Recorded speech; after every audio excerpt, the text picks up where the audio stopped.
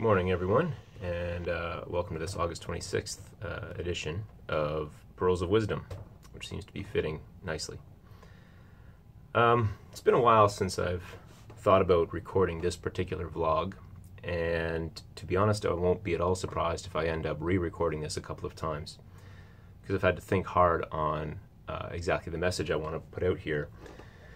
Specifically, I want to talk today about the ongoing discussion around what's been labeled the opioid epidemic, or the opioid crisis, in particular in North America, but I guess more broadly in the world,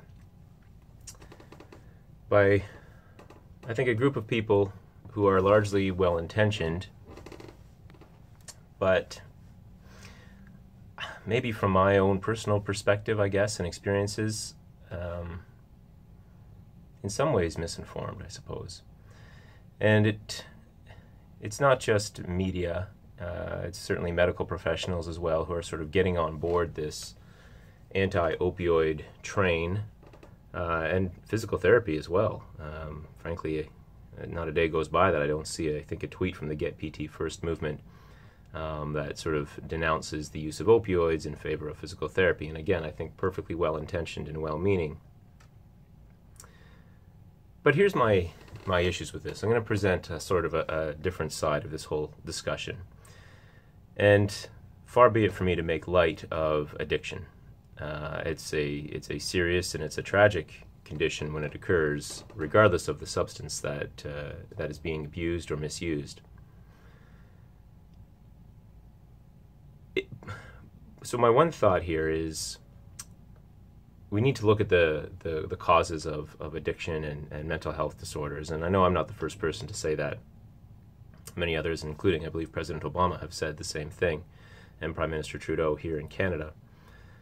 If it wasn't opioids, it would be something else. It was prior to opioids ever being a thing, and it will be again after opioids are possibly gone, if the current movements carry on in the same direction.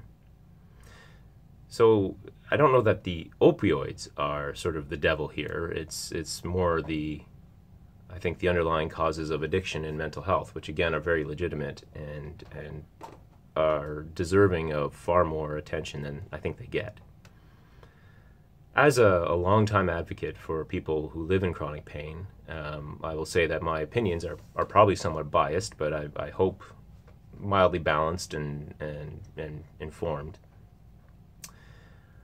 For years, physiotherapy or rehab has worked well alongside opioids, and so I'm not entirely sure why groups seem to be now saying you can get one instead of the other. I would actually largely disagree in most cases.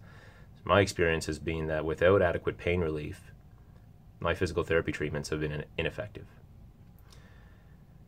I would encourage you, if you're looking for ways to inform yourself, while these are getting a little bit long in the tooth now, if you haven't done yourself the favor of reading Marnie Jackson's book, Pain, the Science and Culture of Why We Hurt, you owe it to yourself to do so. Still, even though it was published, I want to say back in 2002, probably one of the best narrative books on the topic of pain. And in particular, chapter 28 in this book describes the case of Dr. Frank Adams, who was a Kingston physician for many years, treating patients with otherwise incalcitrant chronic pain with high-dose opioids until our College of Physicians and Surgeons came down on him, closed his practice, and he left.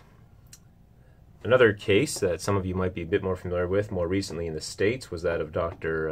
Hurwitz, William Hurwitz, who's got there's a series of stories about him in the New York Times from 2007. He was actually found criminally responsible due to his practice of prescribing high-dose opioids, and is serving 57 months in jail. He's actually out by now. What's interesting about both of these stories, and what's interesting about a plethora of work in the field, is that, yeah, sure, opioid-related deaths have probably increased some dramatic percent, whatever the number is that people like to cite, over the past 2 decades. But largely, there's probably other reasons for that. For one, availability is an issue. People have learned more and efficient ways to inject these things into their bodies, and so that argument for me doesn't hold a lot of water. But what we also know is that people who suffer from long-term chronic pain without relief are at far higher risk of suicide. And the evidence is reasonably clear on that. Again, the two stories that I just described, Dr. Adams, Dr. Hurwitz, my own clinical experience, and any number of papers that, to be honest, are a little bit here and there. There's some that suggest suicidal ideation and suicidality are increased about 2 to 3 times in people with chronic pain. I'm looking at an epidemiological study from Campbell and colleagues in the Australian and New Zealand Journal of Psychiatry from 2015. But at the same time, to be fair, and again trying to be balanced, there is some other work that suggests, for example, in adolescents with chronic pain, this was just published in the Clinical Journal of Pain, in fact it's currently EPUB ahead of print, that there was no higher rate of suicidal ideation amongst adolescents with chronic pain compared to those without. So again, just presenting the argument, but I am bothered by this sort of vilification of opioids, and in particular people who are taking opioids. I think those are the ones who are suffering the most here. What we don't need anymore, for a group of people who are already subject to a lot of skepticism every day, is to further raise an eyebrow every time we see someone asking for opioids. I know that a misuse and abuse exists. I also know that physicians could probably use more information and more education on safe prescribing practices. But I don't believe that outlawing high-dose opioids is the way to go here. I'm reminded of a gun control argument that I heard maybe a decade ago now, that if you outlaw guns, only outlaws will have guns. If you outlaw opioids, then only outlaws will have opioids. And those who really need them and really deserve them and could really benefit from them are having a harder and harder time accessing them.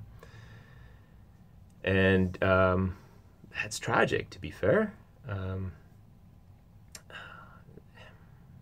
Yeah, sorry, I don't even really know what else to say on that. We need to stop looking at everyone who's on opioids as an addict. Even people who are on opioids and think themselves may be addicts, I'm amazed at the amount of time I've spent over the past 10 years counseling my patients, not on their addictions, but on the difference between addiction, physical dependence, and tolerance. I am physically dependent on coffee. If I don't get my coffee in the morning, I develop a bit of a headache usually. But I'm not addicted to coffee. I've never crushed coffee up and injected it directly into my veins. I've never robbed a coffee shop. I've never not paid the rent in order to buy more coffee. I've never felt bad about my coffee drinking. There are many people out there who are legitimately taking opioids for the purpose that they're intended, who have become scared, frankly, by the media attention to this and the attention from other groups, and now believe that they may be addicts. So why don't we pile another problem on top of these folks? Let's now make them fearful that they're addicts. So I just want to offer a different view on this, a different take on this whole conversation. Yes, I agree that that addiction is terrible, that many physicians could probably use more education on safe prescribing practices. I like the idea of creating opioids that are more difficult to crush, for example, like the Oxy-Neo. But I cannot get behind, and frankly, I will stand up, put my hand on my heart, and vehemently speak out against the criminalization of people who are taking opioids. Let's step back for a minute, maybe from all this rhetoric, and let's really look at the sufferers here, and think about what would happen if you were in that situation. All right, all for now.